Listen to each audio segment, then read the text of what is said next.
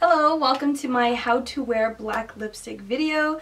This is the look that I came up with. I feel like it's edgy, but it's still like a pretty makeup look, and I feel like it's totally wearable. So it's finally starting to cool down in my city. I live in Arizona and it's below 100 finally, so it still feels very much like summertime, but it started to get me in the fall makeup spirit. So I decided to film a fall makeup look for you, and this is what I came up with. It is a very easy to achieve look, so I really hope you enjoyed the video. Let's show you how I did it. Today I'm starting off with the YSL Blur Primer, and then I'm mixing my L'Oreal Infallible foundation with a little bit of MAC Lustre drops. And with my foundation, I always go in with a brush and then I blend it with a sponge. Now I'm going to color correct under my eyes using this LA Girl concealer. And then I am slightly highlighting with Custard from NARS. Radiant Creamy Concealer, so sorry. Now I'm just going to set it all with the Mercier Translucent powder, and I just let the excess kind of sit there, just kind of bake throughout the whole makeup process.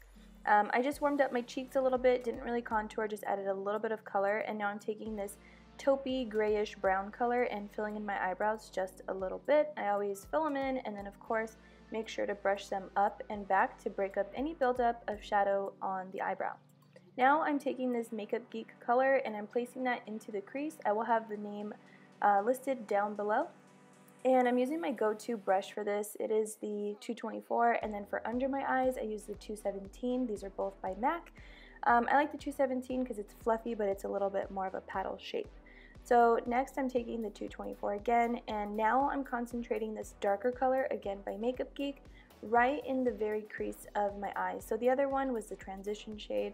When you do it that way, it makes it so much easier to make your eyeshadows appear really blended and a lot more diffused. So I just really focus that on the outer corner and then gradually work it to the inner corner. I've really been liking this look where I kind of like hug the side of the nose right under the beginning of the brow. I have a lot of lid space, so I really like to try to fill it up by doing that step. Next I'm taking my favorite liquid liner. This is the NYC Liquid Liner. I always get a little nervous with this, but I feel that when I just dive right in and I don't hesitate, that's when my eyeliner comes out the best. And thankfully for this video, it came out pretty even. So as you can see, just slowly kind of etching it along the eye, and then I create like a little outline, and then later I will go back in and fill it in.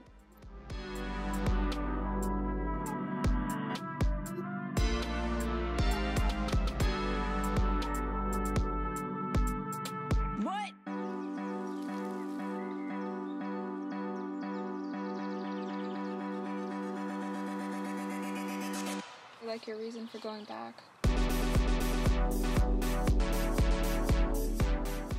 Taking that darker shade that we put right in the very crease of our eye, I'm going to take a small detail brush and darken up the lower lash line just a little bit.